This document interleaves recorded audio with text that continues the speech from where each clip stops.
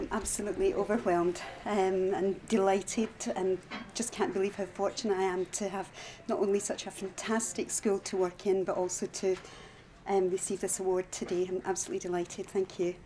And they'll be celebrating because they love you very much. Well, they will be, and I love them too. And just if it wasn't for them, I wouldn't have this award, and I wouldn't have the job that I have. Will this be going in the classroom or in your house?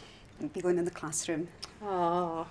And Anna, how does it feel to meet all these people who do work day in, day out in schools? Well, I'm very close to two of them, which are my parents, who have very nicely joined me today. And I know how very, very, very hard they work. My mother also works with children with special needs, and she comes home exhausted but exhilarated by being able to help each and individual child in some way each and every day. It's a rewarding job, even though it's exhausting.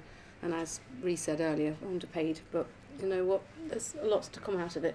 You touch many people's hearts and make many people's lives better. I hope so. Thanks very much. That's lovely. Thank you.